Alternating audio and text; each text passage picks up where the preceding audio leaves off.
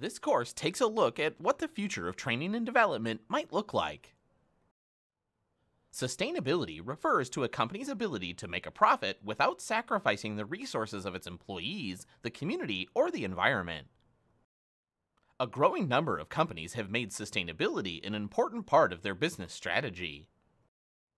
Training and development can contribute to a company's sustainability initiatives by providing learning opportunities for employees in developing countries. The use of social media, smartphones, and other new technologies will likely increase in the future for several reasons. First, the cost of these technologies will decrease. Second, organizations can use technology to better prepare employees to serve customers and generate new business. Third, the use of new training technologies can substantially reduce training costs related to bringing geographically dispersed employees to one central training location.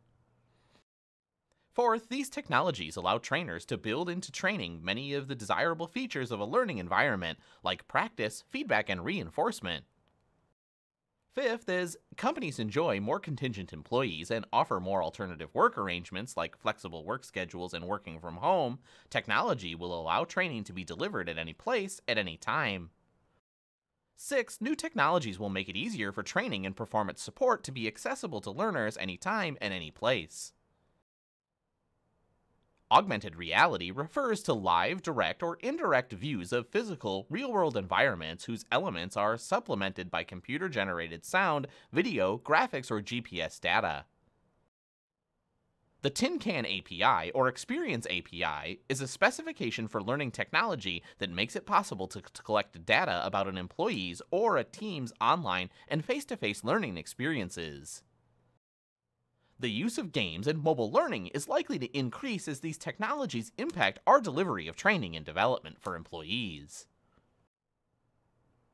This is leading to a better understanding of how we learn, which can be used to design more effective training and development programs. There are many areas of ongoing neuroscience research that can potentially influence training and development program design. Other research is investigating the biological markers of cognitive processes that are known to accelerate learning, like self-exploration and other meanings-based process methods, which can help us understand how feedback can be provided to learners to help them consistently use the most effective cognitive process for learning. Training functions will focus on learning with an emphasis on employee training and development and the management and coordination of organizational learning. Sharing knowledge and contributing to the organization's intellectual capital is going to become more common as collaborative social networking technology and Web 2.0 tools make this simpler to implement.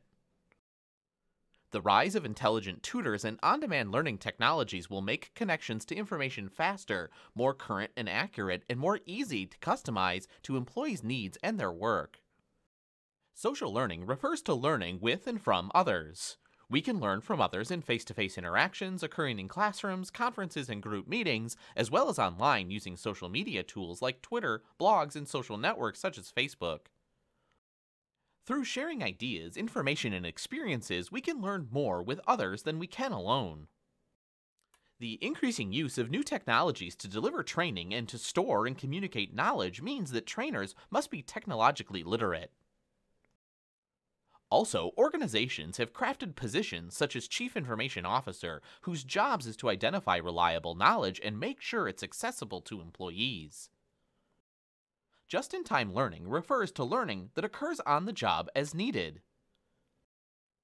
Embedded learning may become increasingly prevalent in the future because organizations can no longer have employees attend classroom instruction or spend hours on online learning that's not directly relevant to their job demands. Formal training programs and courses will not disappear, but will focus more on the development of competencies that can benefit the employee and the organization over the long term. Embedded learning products include task-specific, real-time content and simulation that are accessible during work, as well as real-time collaboration in virtual workspaces. More learning will become just-in-time using mobile devices such as notebooks and tablets like the iPad. A new set of learning strategies will need to be adopted, including learning environments that include online mentoring and collaborative learning platforms. Social networking platforms will be part of learning management systems for years to come. A performance analysis approach involves identifying performance gaps or deficiencies and examining training as one possible solution for business units. Training departments will need to continue instructing managers to consider all potential causes of poor performance before deciding that training is the best solution. Poor employee performance may be due to poor management, inefficient technologies, or outdated technology rather than deficiencies in skill or knowledge. 3 ways that training departments will need to be involved include: first, focusing on interventions related to improvement; second, providing support for high performance work; and third, developing systems for training. Training department responsibilities will likely include a greater focus on systems that employees can use for information, such as expert systems or electronic performance support systems, on an as-needed basis. More organizations are striving to create high-performance workplaces because of the productivity gains that can be realized through this type of design. High-performance work requires that employees have the interpersonal skills necessary to work in teams. High-performance work systems also require employees to have high levels of technical skills.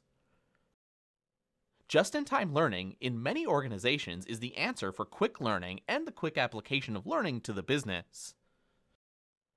Organizations will continue to purchase learning management systems, or LMSs, that provide training administration, development tools, and online training. Stakeholder-focused learning helps develop and retain a satisfied, skilled, and innovative workforce and attract, keep, and satisfy customers. Global and technological changes are creating a skills gap that presents challenges for organizations in the US and around the world. Barriers between businesses and educational institutions make it difficult for many employees to update their skills and knowledge that they need to further their current jobs or prepare for jobs in another career. To cope with this skills gap, we'll likely see more business, education, and community partnerships working on rebuilding education to employment systems. A lifelong learning system can provide better opportunities for more people to develop the talent needed to suit multiple jobs and careers that they'll likely hold during their lifetimes. A lifelong learning account, or LILAs, refer to an account for education in which both the employee and the organization contribute.